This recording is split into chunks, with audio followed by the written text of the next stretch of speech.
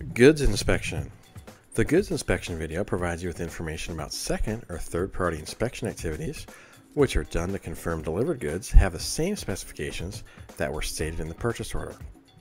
The scope of work for goods inspection is very similar to that of pre-shipment inspection. Goods and commodity inspection have the same meaning and same definition and refer to the inspection of specific goods that a buyer purchases from seller. The buyer might be the end user, an engineering company under the contract of an end user, and the seller might be an equipment manufacturer or its distributor or individual supplier. Generally, the inspection scope includes the following: document review, visual quality and quantity inspection, packing, marking, and loading inspection. The scope of inspection has more of a commercial approach than a technical approach. Sometimes goods inspection is accompanied by vendor inspection. For more details, watch the vendor inspection video in this channel or visit this webpage.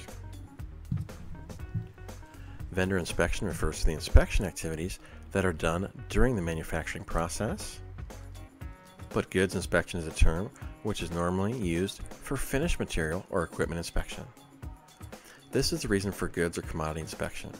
We say visual quality inspection and not quality inspection, but in today's industrial equipment, shop inspection and goods inspection are done together. Goods and commodity inspection is also called pre-shipment inspection. But there is some scope of work in pre-shipment inspection that is not included in the goods or commodity inspection, such as price verification services to the customs authorities, etc. For more details, watch the pre-shipment inspection video in this channel or visit this webpage. Based on the agreement between the buyer and seller, the goods might be inspected by the buyer's own inspector or independent third-party inspector. The proforma invoice, purchase order, letter of credit, goods specification, and drawing must be reviewed by the inspector before the physical inspection of goods can occur. The third-party inspector must provide an inspection visit report to the purchaser and issue the inspection release note if the inspection result was satisfactory. By receiving the release note, the seller can organize for shipment. It is necessary to notify the shipment date to the inspector in advance if the loading inspection is in the scope of inspection. If the purchase fund is transferred through a letter of credit, then the third-party inspection company must issue an inspection certificate. The inspection certificate is almost always issued after the shipment of the goods. The documents that must be submitted by the seller to the inspection company for issuing the inspection certificate are the bill of lading, certificate of origin, and signed and approved packing list. For more details, read the Certificate of Inspection article on this webpage. But if the goods value is paid with telegraphic transfer, in other words through a wire transfer system, then these formalities are not necessary. This is done only for small purchases or when the buyer and seller trust each other and do not want to spend lots of time opening an LC and following the procedures. In the telegraphic transfer payment method, the inspection certificate is not necessary, and the inspection report and release note might be enough for the buyer. The scope of inspection depends on the buyer. They might order a third-party inspection company for one man day and request a visual inspection, quantity check, packing and marking inspection, or order several days to witness some tests. For example, assume a buyer wants to purchase 150 air compressors from a compressor manufacturer or its distributor.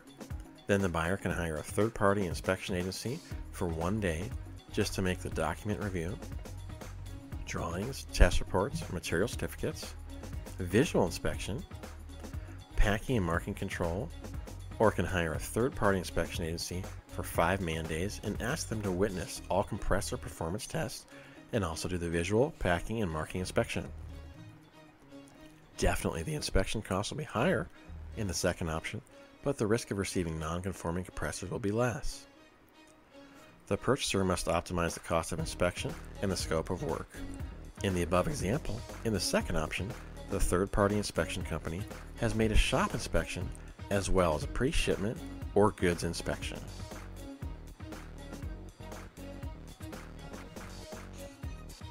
Inspection for Industry LLC provides third-party inspection services like vendor inspection, pre-shipment inspection, and commodity inspection.